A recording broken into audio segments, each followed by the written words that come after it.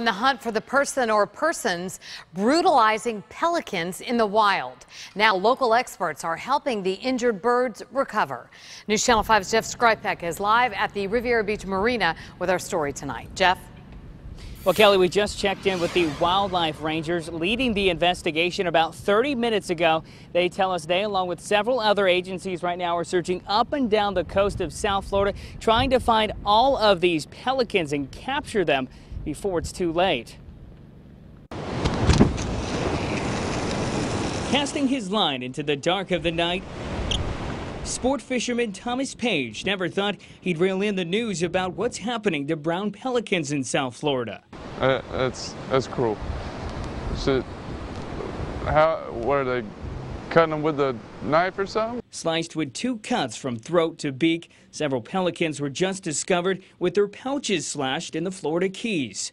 One found dead, another being treated, and veterinarians suspect it was all done on purpose. It looked like someone intentionally opened up the mouth, stuck some type of a sharp knife in, and literally ripped it as far as they could. David Hitzik at Bush Wildlife Sanctuary is assisting those operating on the injured pelicans. He calls the act a death sentence for the bird. Experts say the pouch of a pelican is very thin, similar to a plastic grocery bag.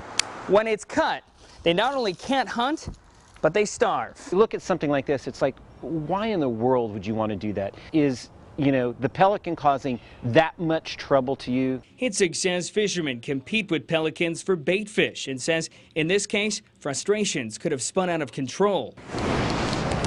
Page says if it was done intentionally, there's no excuse. You can't kick them out of their home. You know, you can't just come up here and think it's yours. It's theirs, you know. Now, brown pelicans are a protected species here in the state of Florida. Anyone caught doing that, slashing the middle of their throat, can face up to 1 year in federal prison, along with $15,000 worth of fines per bird. Meanwhile, that pelican you saw in our story we just did will undergo surgery once it is healthy to do so. Reporting live tonight here in Riviera Beach, Jeff Skryzpek, WPTV News Channel 5.